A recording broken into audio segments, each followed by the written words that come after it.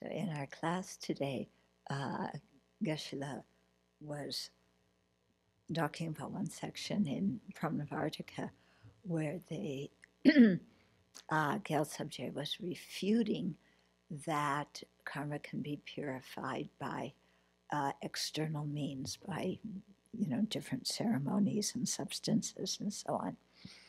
So this is something I've thought about a long time, because in every religion, not just Tibetan Buddhism, sometimes people say, oh, Tibetan Buddhism has so many rituals. All the Buddhist traditions have so many rituals. It's just the ones that you practice don't seem to you like rituals. The ones that you don't practice, they're rituals.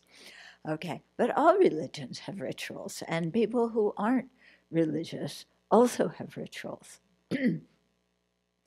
So the rituals are often portrayed as having some power in and of themselves, which is what is refuted.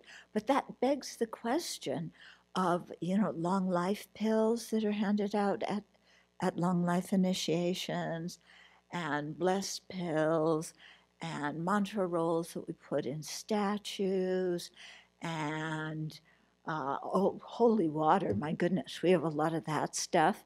And, we have blessing cords and,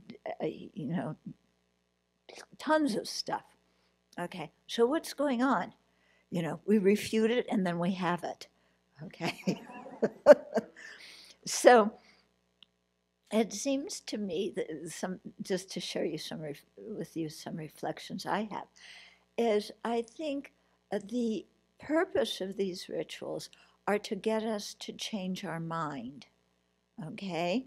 So that how we're thinking when we do the ritual changes, and by changing our mind, then that affects the karma and affects different things, okay? But the thing is that mostly common people in the world think that it's the ritual itself that has some power. They don't think about changing their minds. Yeah. And many Buddhist practitioners too think exactly like that. Okay.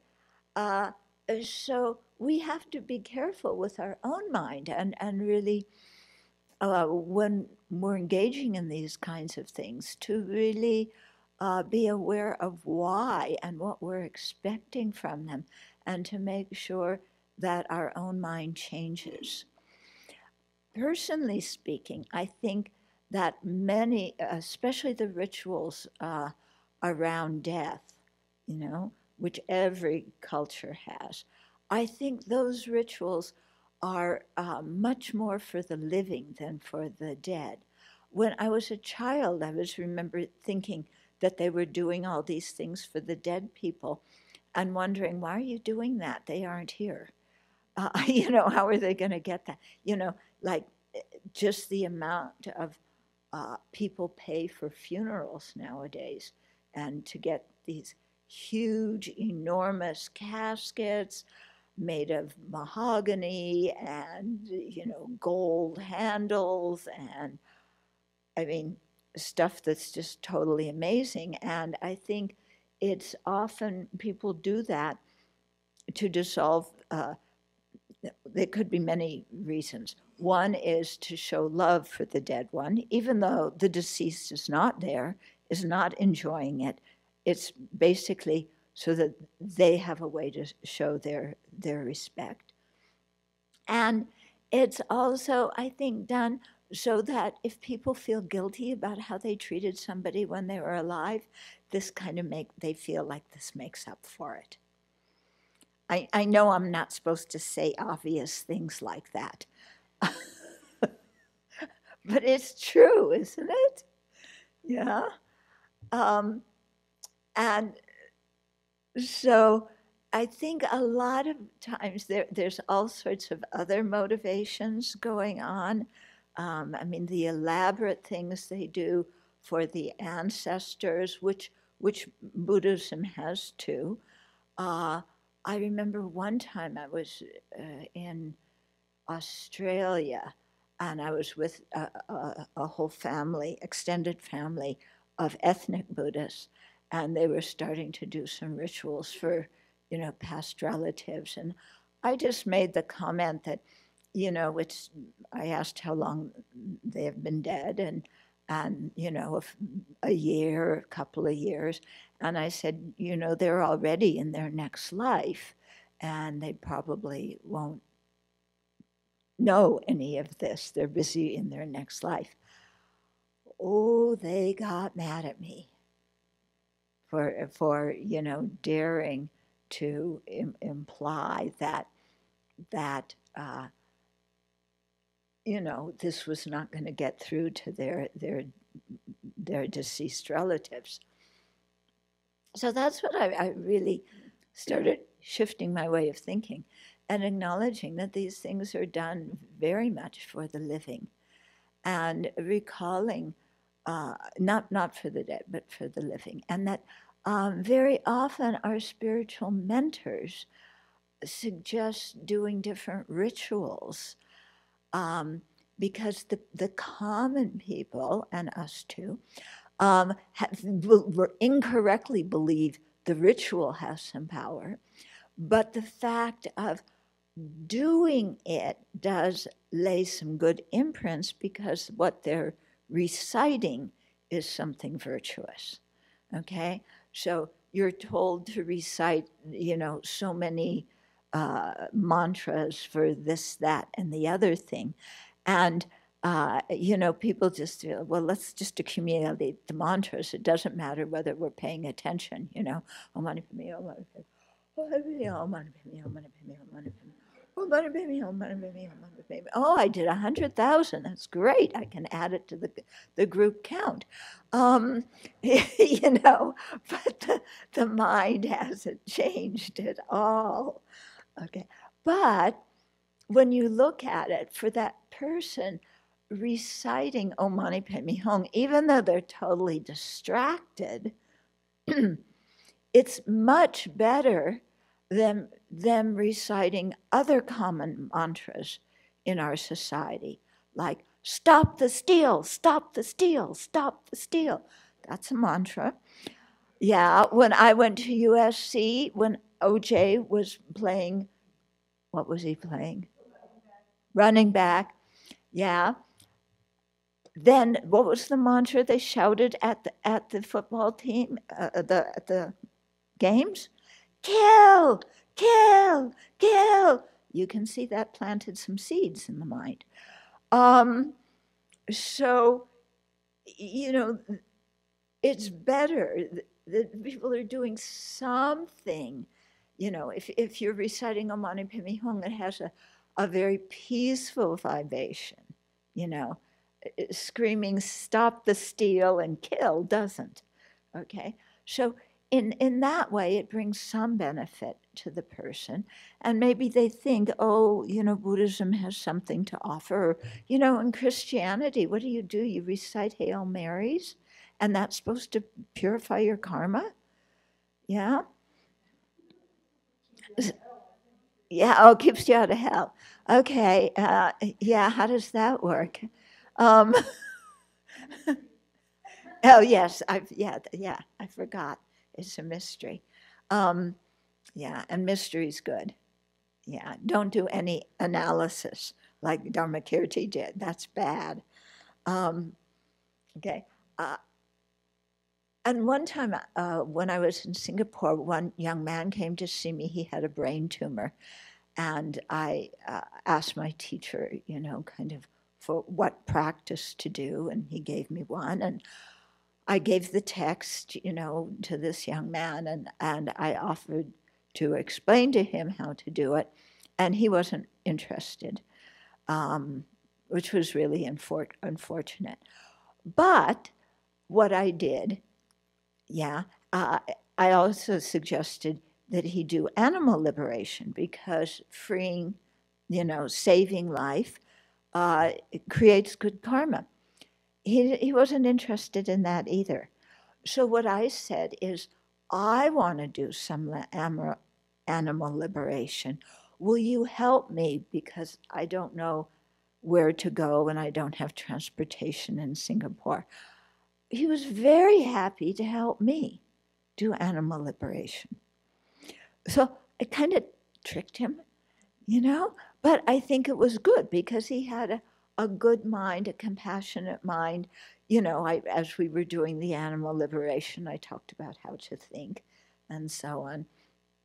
And then, you know, we did some prayers and imagined that we were teaching the Dharma to the animals and actually teaching it to ourselves, you know. And my teacher also commented to me one time that when people have different problems, he gives them a short sadhana to do. And he says that way they keep their mind in virtue for at least, you know, 5 or 10 or 15 minutes. And they may be thinking, oh, the sadhana itself, the puja, the ritual itself does it, but it's actually, as they're reciting it, they're thinking about the meaning of it a little bit, hopefully. And that is what helps their mind and affects the karma. Okay, so we always have to make sure what's going on in our mind when we're doing these kinds of things. Yeah, otherwise we become, you know, just kind of doing automatic rituals that don't really have a whole lot of meaning. Yeah, so it's good to think about it. You know, when you offer a High Lama a kata and they touch your head, what are you supposed to think about? Yeah, I mean, nobody ever explains it to you, but if you think about it, well, what are good ways to think? Yeah, yeah. Is them touching your head really, you know, I got it now? Yeah, or what's going on? Yeah, because when they say that the Tibetan word blessing, yeah, when you really look at it closely and translate the Tibetan words literally, it doesn't literally translate into blessing. It translates into transforming into magnificence. That's it. Okay, that's the literal translation. Okay, so it isn't somebody, you know, giving you blessed water or a pill or hitting your head alone. I mean, that by itself is not going to transform you into magnificence. Otherwise, we already would be magnificent. We've had those things. It's, you know, we have to make our own mind receptive.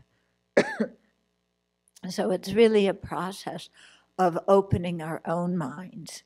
Yeah. And, you know, what I think when, you know, there's a blessing and you hit the head, or they, you know, they knock their head against you. I think, as we do in the sadhanas, that the deity's dissolving into my heart. Okay? So that's what I do. I made it up. Nobody taught me. Okay? But it makes my mind take this as some kind of experience that is really going to transform my mind. You know, similarly, you know, having eating a long life pill. Oh my goodness, you could get killed in the Tibetan community when they do a long life puja, because people are running for those pills. You know, seriously, you could get stampeded by that because people just run. They want to get as many pills as they possibly can. And so you have to be careful. Maybe that's why you get long life out of it, because you are careful when they're handing them out. Okay, but to think that the pills are, you know, tons, every molecule is a white Tara, and white Tara is dissolving into me. And not just, oh, now I'm filled with white Taras, but it's like, what are white Tara's qualities?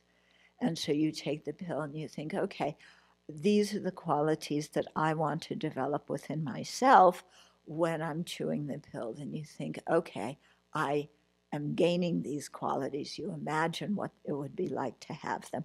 And that transforms your mind. Okay, so the blessing, the whole blessing thing, transforming your mind into magnificence, His Holiness explains it's a dependent arising thing. You know, there's something coming from the Lama and there's something coming from us.